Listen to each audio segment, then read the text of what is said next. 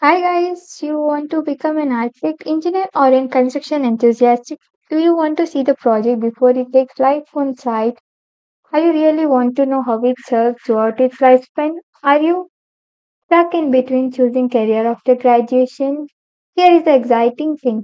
Nothing but BIM, which is building information modeling, gives the physical representation of a building which has a data-rich process.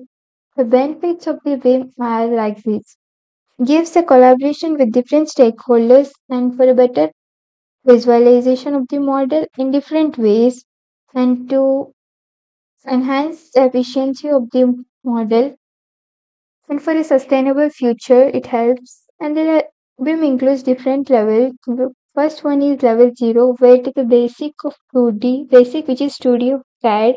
Another one is level 1 which explains about 2D plus 3D within limited collaboration.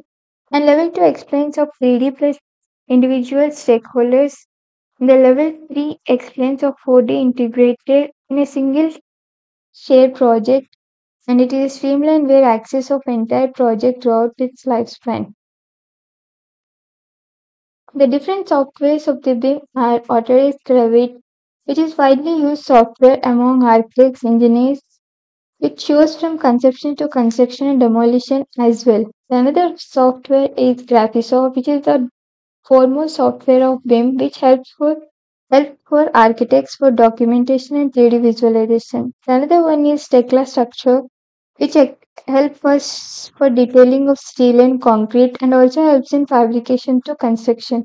The one is Navisworks, which gives which helps for class direction between different disciplines and also for good visualization of a model. BIM is a real world example wherever whichever skyscraper you see now and future, those all a real magic of the BIM. So BIM erases the myths of what if conditions in 2D. So for more information, stay tuned. Thank